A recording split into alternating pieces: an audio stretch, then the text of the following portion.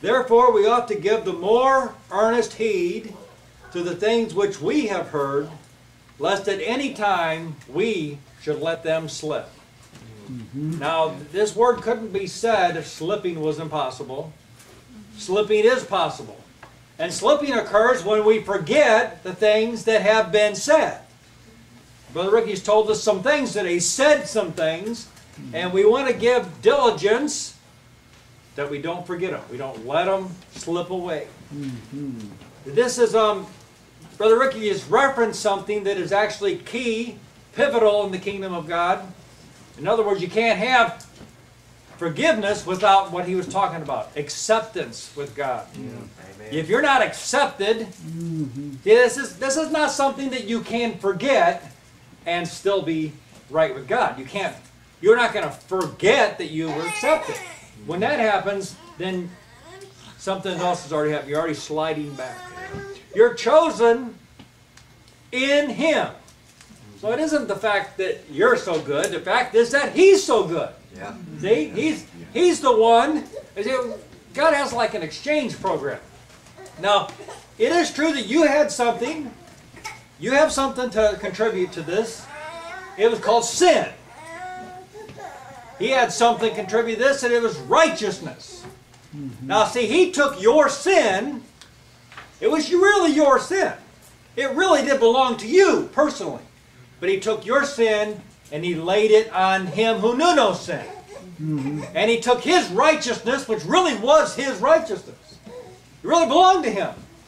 And He's imputed it to you. See, God's given you His righteousness, the righteousness of God. He can, because of this exchange, He can now present you faultless. Faultless. Now, before His presence, His glory. Now, if anybody could find fault, it would be God, right? That's right. If there was if a personality could see inside and find fault, God would see it. You can't hide anything from God. His eyes are too pure. They can try the reins of the heart. So, Christ can make you faultless, and even in His presence. Amen. The presence of His glory. And He can do it with exceeding joy. This is what Christ wants to do. This is what He laid down His life, that He might bring many sons to glory. He might say on that day, "Here am I, and the children which Thou hast given me." Now the assurance of this acceptance is, see, this actually is the result of believing. You believe the record that God gave of His Son, and now you're going to have assurance, confidence that on that day you're not going to be rejected. You're going to be accepted in the beloved. Now, see, this is really the exhortation. This is cast not away therefore your confidence. Because your confidence is in God, that He's done everything that you couldn't do. The law, He gave us the law, proved we know we can't do it. I mean, Brother Ricky is really not trying to convince us, as is trying to get our confidence in God that He's done the work. He has done all things very well. Amen. And now we believe that He is, and that He will reward us because we have diligently sought Him out. See, this is confidence. Confidence in God on that day.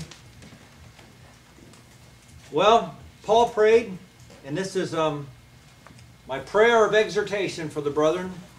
I pray, God, your whole spirit and soul and body be preserved blameless unto the coming of our Lord Jesus Christ. This is a marvelous thing that God's done. And He's given us to have the confidence in Him. See, now on that day you can say, "Well done, thou good and faithful servant." You've been faithful over a few things. You've actually trusted in me. And now I'll make you ruler over many things. Enter into the joy of thy Lord.